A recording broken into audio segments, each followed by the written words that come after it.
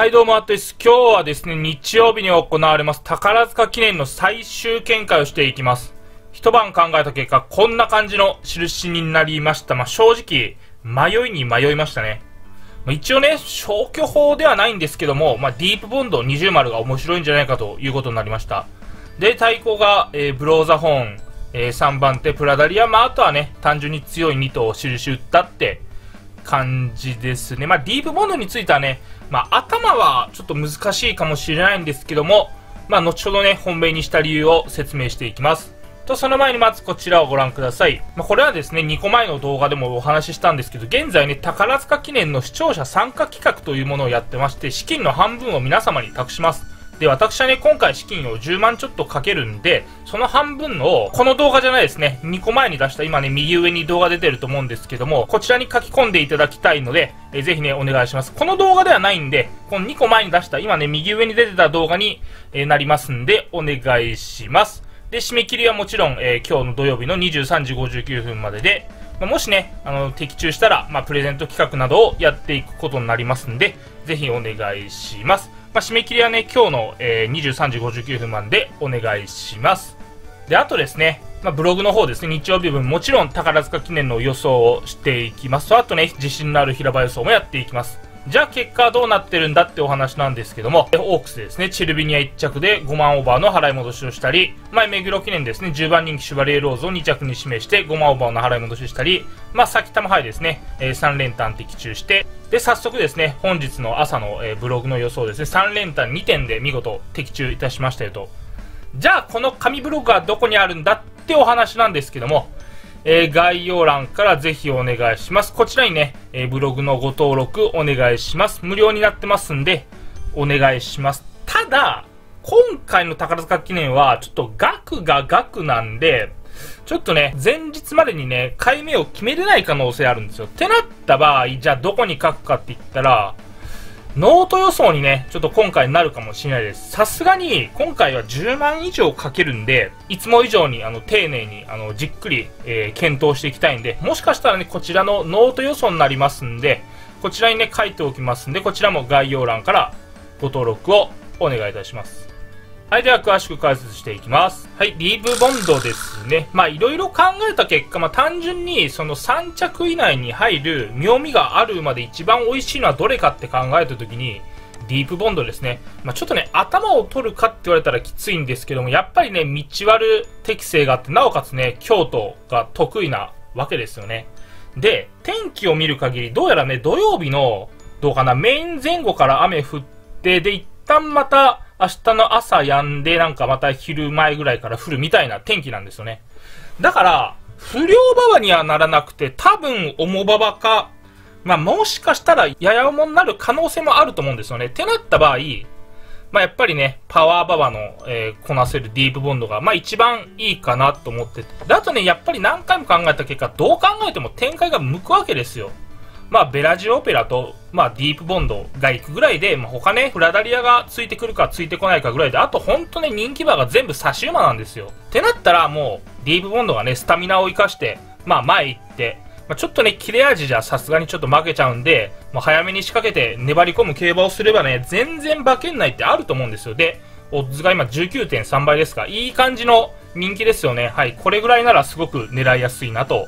思います。で、対抗がブローザホーンですね。なんと3番人気想定ですか。予想以上にね、人気してるんですけども。でも当然だと思ってて、このもんね、道悪はかなり得意で、京都も走ってますし、馬場が悪くなってね、外差しになればね、本当にブローザホーンの出番だと思いますし、どう考えてもね、両馬場には絶対にならないんで、スタミナ比べになった場合、それこそね、ディープボンドが粘り込むところにブローザホーンが刺してくるってなったら、最高の展開かなと僕は思ってますね。ちょっとね、人気しすぎてる感はあるんですけど、これは想定内なんで仕方ないです。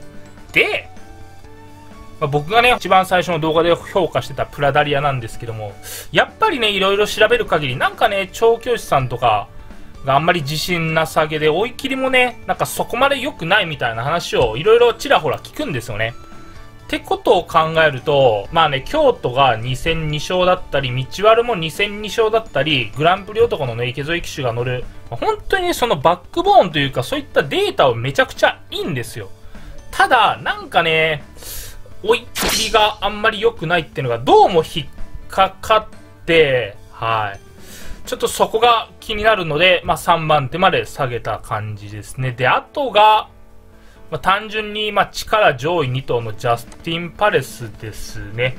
外そっかなとも考えたんですけどね、他に特に絶対的に買いたい馬がいないんで、だったら抑えていいかなと。で、やっぱりね、ルメール騎手が乗ってね、4戦4勝ですし、この馬は。はい。ちょっとね、内枠などが気になるんですけど、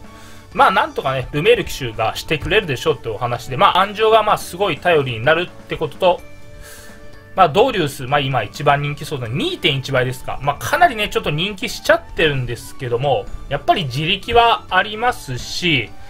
ちょっと道悪がどうなのってところもあるんですが、別にね、こなせないとも思わないんで、一応抑えたって感じですかね。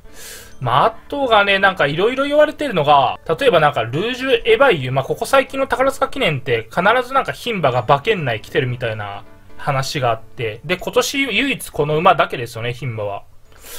ただね、それが両馬場だったらいいんですよ。でも、どう考えてもこの馬、道歩きつくないって感じで、その、切れ味勝負が得意な馬で、例えば府中牝馬で32秒7の上がりを出して2着になってるように、馬場がパンパンの両馬場だったらいいんですよ。ただね、道悪はね、こなせると思えなくて、で、考え方によっては、川田騎手がね、10番人気の馬に乗るってめちゃめちゃ美味しいかなとも思うんですけども、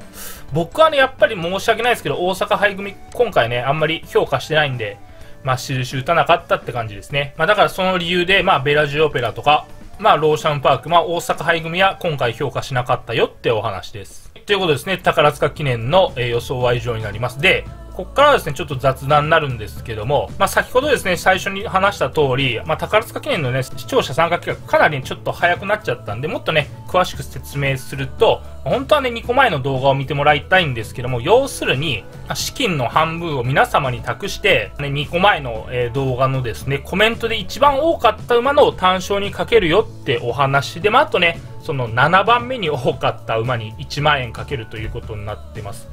で、今ね、中間発表で言うと、ブローザホーンが今一番コメント多いんですよね。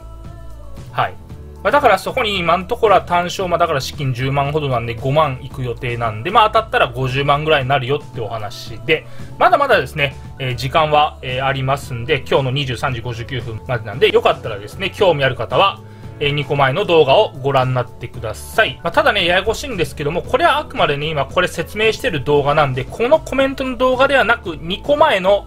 動画のコメント欄のみですね。他の動画とかコミュニティとか、ツイッターは無効になってて、もちろんね、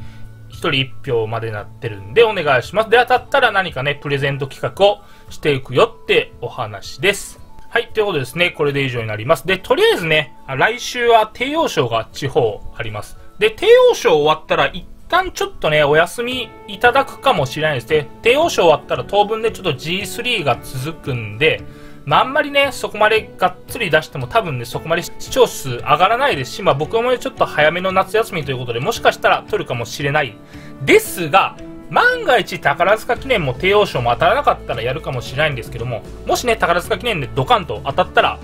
帝王賞ですね、やって、そこからちょっとね、お休みに入ろうかなとも思っております。またその間にですね、また面白い企画とか考えてきますし、はい、ぜひ楽しみにしててください。はい、これで以上になります。ご視聴ありがとうございました。